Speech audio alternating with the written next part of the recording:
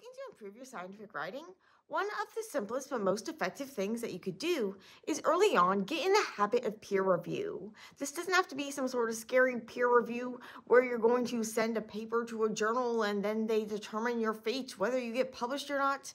No, I'm talking about that simple peer review where maybe you just swap papers with the classmate, or you show your lab report to your lab mate, or you practice your presentation with your lab mate before you actually go and present it. These sorts of informal peer reviews are so beneficial for both you as the reviewer and you as the person getting reviewed. I don't know if you've ever been to like a talk where there's some bigwig scientists and they're giving a presentation that they've clearly given over and over and over, but there's like a clear typo in one of their slides, like maybe even in the title. But it's one of those things that like no one's gonna point it out to a Nobel Prize winner that, yeah, you've got a typo in your slide. The great thing about like informal peer review is that you can tell your friend, hey, you've got a typo there. And your friend, maybe they don't notice that typo because they were the one that's written it. And when you've written something and you've read it over and over and over again, it's really hard to find your mistakes. But an outsider view can find those mistakes. Not only can they find those mistakes, but they can also just kind of realize, find what doesn't make sense to an outsider. And so it can be helpful to have like a serious outsider read your paper, like maybe have a business major friend read your science paper, depending on the audience that the paper is intended for. But it can also be really helpful to have someone who does know what the assignment is, but maybe doesn't know the specifics of your project.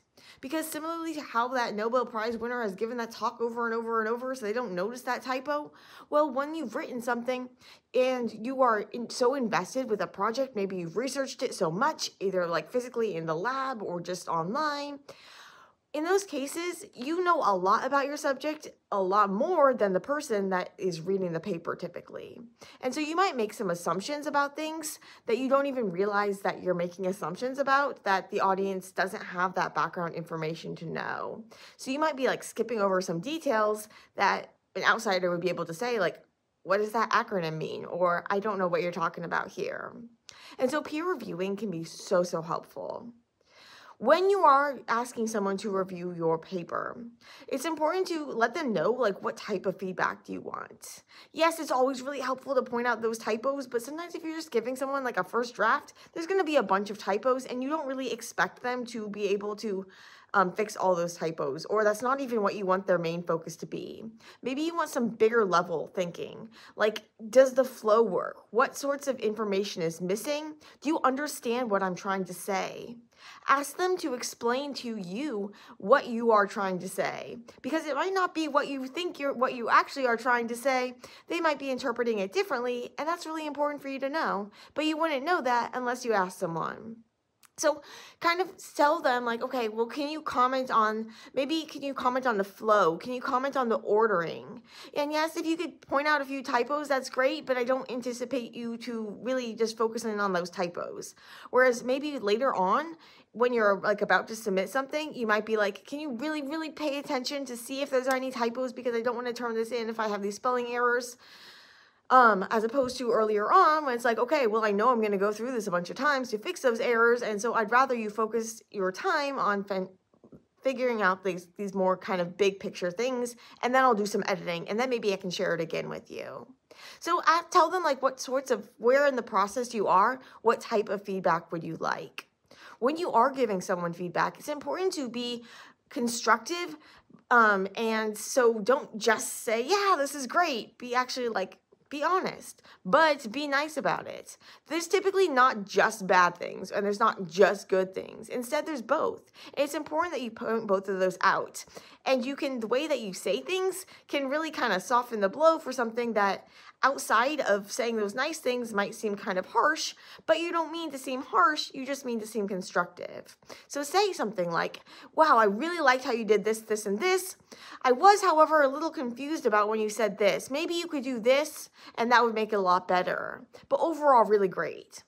So when you do give some like, I didn't understand this or don't like this, whatever, don't just say you don't like it. Say how you would suggest making an improvement. This is going to really help them improve rather than just say like, oh man, my friend hates my writing. Another thing, don't take it personally. People are, when you give feedback to someone or when you receive feedback, that's supposed to help you.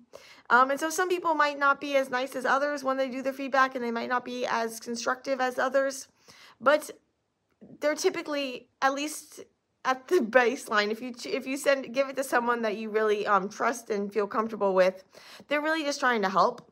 And it wouldn't be helpful if they didn't point out those sorts of errors, just like it wouldn't be helpful if somebody doesn't point out that error in the slide of that Nobel Prize winner, although people typically aren't going to point out that error in the slide of the Nobel Prize winner.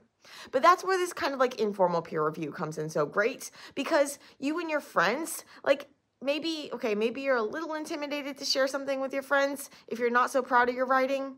But what you'll see is that if you do kind of like a swap, where you swap papers with one another, you'll realize that their paper has a bunch of errors too. And maybe you make a lot of the similar errors that you didn't recognize in your own paper, but when you see it in someone else's paper, it's like, oh, I did that too. Or maybe you realize that you interpreted instructions slightly differently. And maybe then you should go and you should ask your instructor, okay, what were you asking for in this? Is it more like this, or is it more like this? And maybe it's something where it could be either, but maybe it's something where you'd really misunderstood things.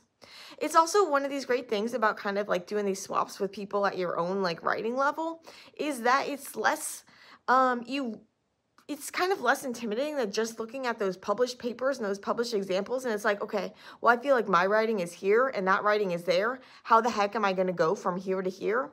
But if you go and you see someone that's kind of more at the same level, and you recognize in their paper that there are simple things that they could do to kind of take it level up, well, then you can see that there are simple things that you could do too in order to level up your paper.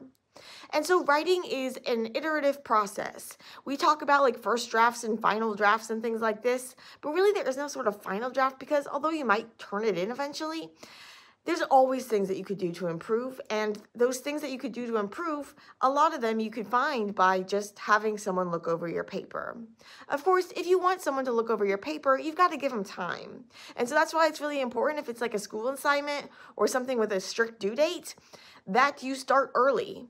Because if you wait until the last minute and then ask your friend to proofread your paper or to look over your paper at like 11 p.m. when the paper is due at 12, yeah, no. Even if they agree to it, they're probably not going to have time to put in the real effort that would be most beneficial. So start early. That allows you not only give your reviewer time to look things over, but then it gives you time to build upon the feedback that the reviewer gave you in order to make a new version. So peer review, super duper helpful. It can be kind of like reciprocal. Maybe you're doing the same assignment. It can be, okay, well, I'll give you my assignment now. Maybe you give me an assignment later. We'll kind of repay the favor for one another. Or maybe it's just like, hey, can you just look this over? Like, I know I can't offer anything in return, at least not right now, but I would really, really, really appreciate it. And so, yeah, it can also be done with like presentations. Not only just like, can you look over my slides, but can I go over my slides with you? Can I walk through things?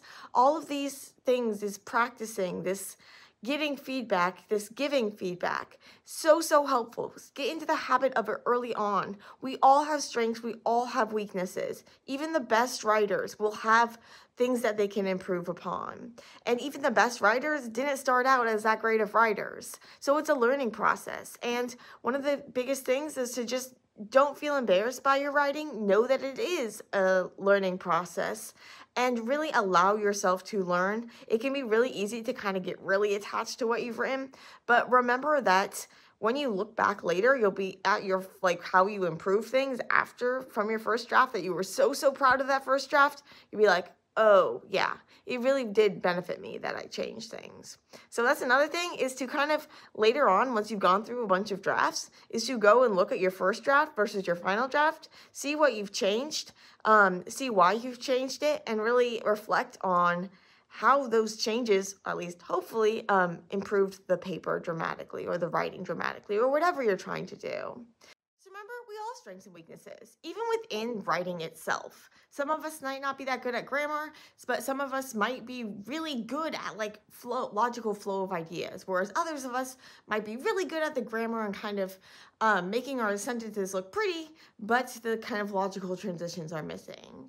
And so by having one another that have certain strengths, complement one another's strengths, and point out one another's weaknesses in a nice way, of course. Remember that whole like sandwiching, like this was really great, however this blah blah blah, but this was really great. So like couch the criticism and make it in a constructive way so that you not only give criticism, but it's constructive. And you say, not only was this like I was confused by this, but maybe what you could do in order to make it less confusing would be blah blah blah.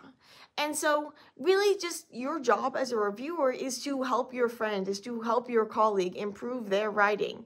And although it might seem like you're putting in a bunch of work for them, you're actually getting a benefit yourself by being able to think through and see examples of writing and recognize what kind of works, what doesn't work, what you might want to improve in your own writing, and what sorts of problems you recognize in other people's writing that might also be present in your writing, as well as, hey, maybe I think I do this really well.